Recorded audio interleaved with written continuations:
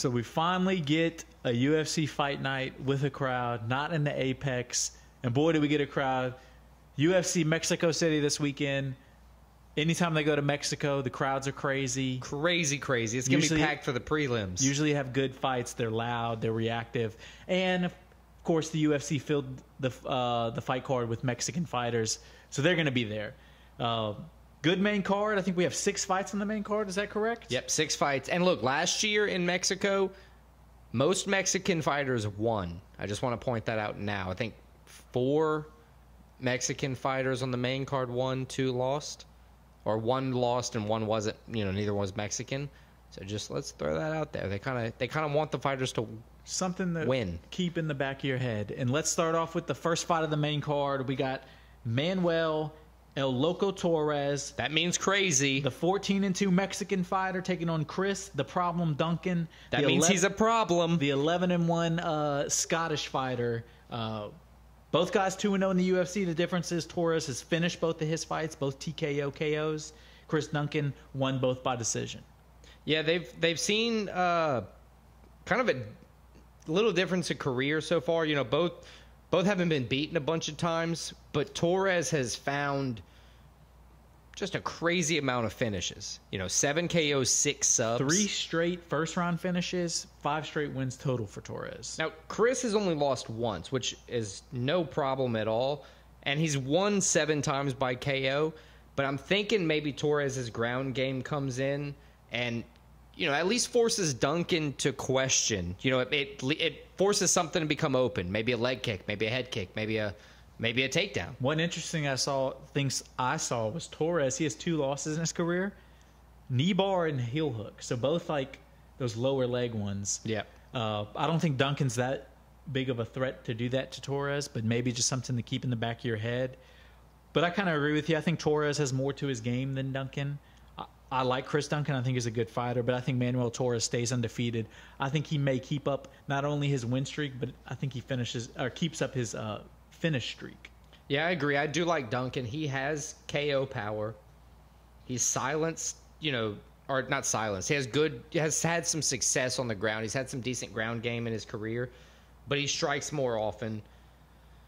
I think if he's poised, it could work, but when facing UFC talent, he's 2-0, but both by decision. Torres has already proven to be a finisher. I think Torres wins, like you said, by a finish, probably KO. So we both agree on that one. Now let's move to the only woman fight of the night. Women's strawweight, Yazmin Jauregui versus Sam Page Hughes. She's had, Jauregui's coming off of her first career loss, a 22nd KO. Denise Gomes, yeah, that was a crazy one. Just folded her. That's Denise Gomes, the one with the neck tattoo. Yeah, and she rushed her and then called her. That was a 22nd KO. She's 2-1 in the UFC. 10-1 overall. How's she going to respond to her first loss? It seems like they kind of gave her a little bit of a step down in competition, here, get this win. Because she's only 24 and she has a lot of promise. Right, yeah. Sam Hughes get her confidence back. No, they do want to build her confidence for sure, because she is definitely, or let me say not definitely, at this point with what she's shown, she's more of a prospect than Sam Hughes. Sam Hughes is 3-4 in the UFC. She's faced a lot of, adversity. She is coming off of a win, though. She can win. She is tough. I think she's going to have to go crazy to beat Yazmin here. Do like Denise Gomes did. Rush her. Try to get the knockout quick. Or maybe, try to sneak a takedown, catch her back, and just choke her out. I think Jauregui is going to be ready for it. I think she's going to respond well. I think the crowd's going to help her. Only 24 still. I think she bounces back. I think Jauregui, she might get the finish. She might finish Hughes. I agree. 7 KOs in Jauregui's career. Sam Page, she's been knocked out, man. Let's see it happen. She has been knocked out. I think Jauregui, you're right. I think Jauregui gets the knockout. Finish. So that's 2 for 2 that we agree on. Next fight, the young boy.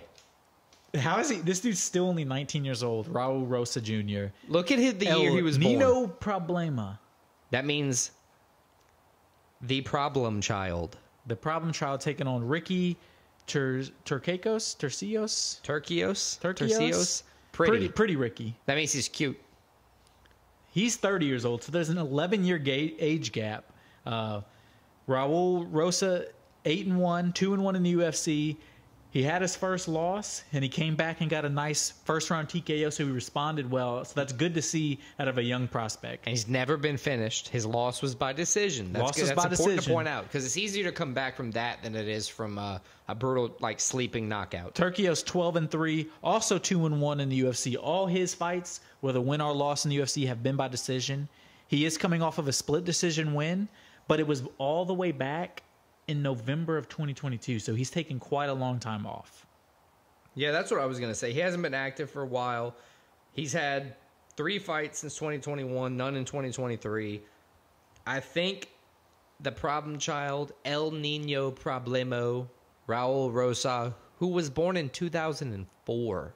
Yeah, it's crazy to think about. Is going to come out here and show him who's daddy. Think Raul Rosa is going to win. I agree. I think he moves to 3-1 in the UFC. Maybe gets a finish. I think that's crazy. He's only 19, but he's like starting to move up. If he gets this win, you know, yeah, like moving up that ladder, right into better and better competition. You just never know. I think the big thing with Rosa is he's young, but he knows that he's talented. You know, he knows that he's naturally gifted in the sport. And he's working for it. So he has room to grow, a lot of room to grow, but he's taking advantage of that. Yeah, I think that loss may end up being one of the best things for him, that early loss. Yeah, not going like 15-0 and just being cocky all his life. Yeah. Taking an L early, which he still went 8-0, or 7-0. Taking an L, getting back on, and just remembering what you got to do to get out there and win. That's strong for him. All right, so the next fight, this may be the most action-packed, exciting fight of the night. We got Daniel Zellhuber, Golden Boy, the Mexican, only 24 years old, 14-1, 2-1 in the UFC, taking on Francisco Prado, the Argentine, only 21. He's 12-1 overall, 1-1 in the UFC, coming off of a first-round win for Prado, a first-round knockout. Zellhuber's coming off 2 straight wins. Neither guy's lost a lot. Neither guy's ever been finished. Both guys are pretty well-rounded. I'm excited for this fight.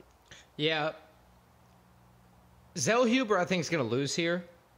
But I do think it's going to be a very impressive fight. Prado, he's only been, out of his 13 career fights, only one has gone to the scorecards. And it was lost his that UFC fight. debut, and he lost it. Right. And he came back and got a nice win. I think here, he lost that fight against Jamie Malarkey. Think about that. A vet. Somebody like Jamie Malarkey with that kind of power wasn't able to put Prado down. Prado also has 6 submissions. Yeah, 6 KO, 6 submissions. So if you have a good ground game, he can battle that. I think Zellhuber here is not going to be exposed by any means, but I think they just are doubting Prado's ability. Vegas is doubting Prado's ability to come in here and finish the fight. I think that's what's going to happen. Yeah, I think Prado wins too. I think Zellhuber's going to be the only Mexican. Here's a little spoiler for ahead. The only Mexican to lose in the main card. Oh, really? So I got Prado winning the fight. I agree. So you ready for the co-main? Co-main, let's see it. So the co-main is a rematch of a fight that ended a little prematurely because of an injured shoulder. We got Yair Rodriguez, the 31-year-old, 19-4, 10 wins, 3 losses, 1 no contest in the UFC, taking on Brian Ortega, 15-3 and 1 no contest. He's 7 wins, 3 losses, 1 no contest. Ortega has lost 2 straight, lost 3 out of 4, but as I said, one of those was against Yair, where in the first round his shoulder popped out. Right. And it counts as a win for Yair, counts as a loss for Brian, but who knows what would happen if that didn't happen. Right. Look, Yair lost to Volk at UFC 290 in July. That's crazy to think about, right? Yeah. Just that short amount of time, we're going up to 299. You know, both fighters lost to Volk. Ortega, he recovered. You know, he's looking to rebound, get the rematch against Yair. I get it. He also lost to Volk, but at UFC 260. You see, that's crazy. Just like wild. They're just everybody's there. I mean, both guys. That wasn't even long ago. Both guys have 3 losses in the UFC, and listen to him. Yair's 3 losses are to Volk, Max Holloway, and Frankie Edgar when Frankie Edgar was like the man. Right. Ortega's 3 losses are to Volk, Max Holloway, and then the injured one we talked about to Yair. So both these guys, I mean, Dogs. they beat everybody else. Even though I'm not the biggest fan of Ortega. I give him the respect he deserves. He's a dog. He'd choke me the fuck out. One big thing is Ortega, obviously T-City, triangles are his main game, choking you out. Yair's never been submitted. And he has ground game. And another interesting thing for Ortega, listen to his last 4 fight dates, how big of a gap he's made. So his last one was July of 2022. Right. Before that, September of 2021. Okay. Before that, October of 2020. Then before that, December of 2018. So he's taken it's once a year, maybe. Yeah, 12 to 18 months off at a time. So how's he going to respond? Since he's been doing that, I know a lot of it's been because of injuries and everything. He just hasn't been the same. But if you're fighting through injuries, that just means you can't recover. Like, not fighting through injuries, but if you're getting injured and you're having trouble every time, you're a diminished fighter at that point. Since Max Holloway beat the shit out of him in December of 2018, CTE, he hasn't been the same. And I think Yair has been the more active fighter. He's been the more successful fighter.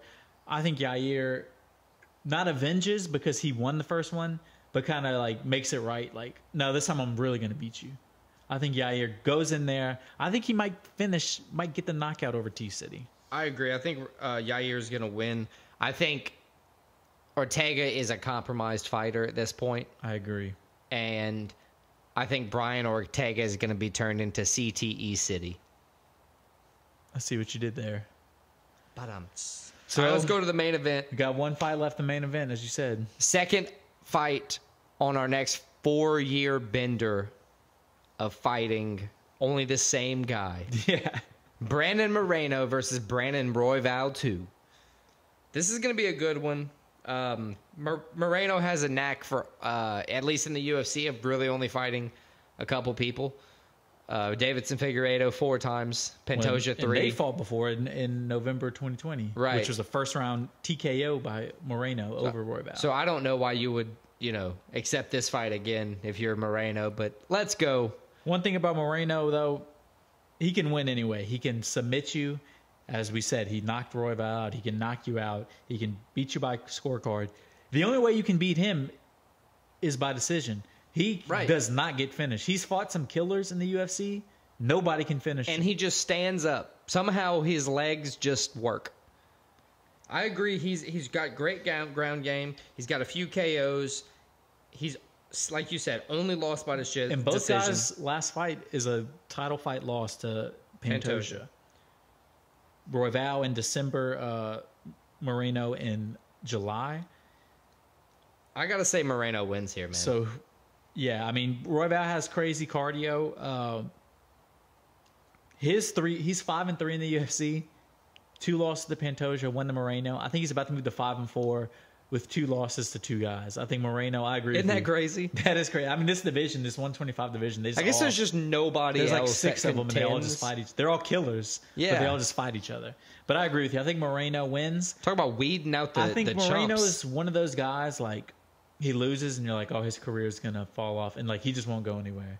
Yeah, he'll be number 7 in the division forever. I'm not going to be surprised if, within the year, Moreno fights Pantoja again. Or, just hear me out. Brandon Moreno versus Brandon Royval 3. If Royval wins this fight, October. No, I'm saying even if Moreno goes 2-0, in October, if Moreno wins by decision, he's going to be like, no, I have to be respectful and beat him by submission as well. So one last thing before we end this preview. Is this the first time we've ever agreed on every single fight? It's close. I don't know if it's good or bad, but I guess we'll see.